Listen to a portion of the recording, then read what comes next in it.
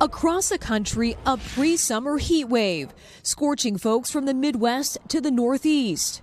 For some, the record-setting temperatures climbing too fast, too soon. I'd say this is more like July 4th, and Yeah. we're about a month early. The intense heat and humidity baking Boston for at least 4 days, going from uncomfortable to dangerous. The mayor declaring a heat emergency and opening cooling centers. In New York, temperatures in Central Park hit 90 degrees for the first time this year. And in anticipation of the high heat today, schools in Connecticut and Massachusetts are closing early. In Minnesota, where some spots flirted with triple digits this weekend, energy experts offering tips to help keep electric bills from climbing. If you got appliances, the dishwasher, washing machine, dryer, only run them with full loads and run them at night when that heat has dissipated. And more extreme weather out west.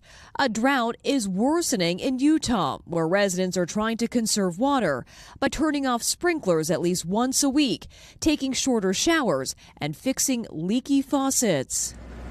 Back east, a preview of summer, with millions sweltering in historic highs, but some still seeing the bright side after the long pandemic lockdown. Just being outside without masks right now is fantastic, so which is great.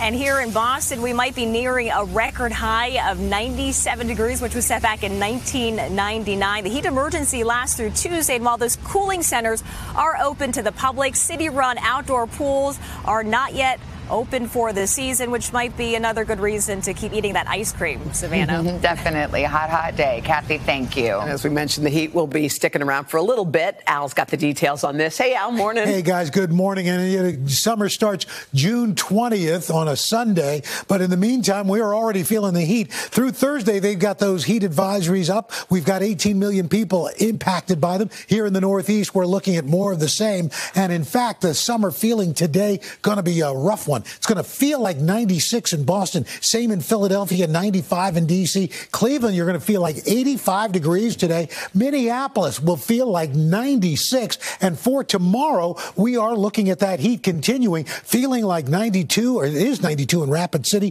Tomorrow it'll be 93 in Minneapolis, 87 in Detroit, New York City, feeling like 92 degrees. And as we go later this week, look at these temperatures. We do cool down a bit. Boston, by Friday, you're at 69 degrees, so not so bad, but mid-80s continue in Cleveland, Chicago, 90s up into St. Paul and on into Omaha. We're going to get your local forecast a little bit later, but guys, back to you. All right, Al, thank you. Hey, thanks for watching our YouTube channel. Find your favorite recipes, celebrity interviews, uplifting stories, shop our favorite deals, and so much more with the Today app. Download it now.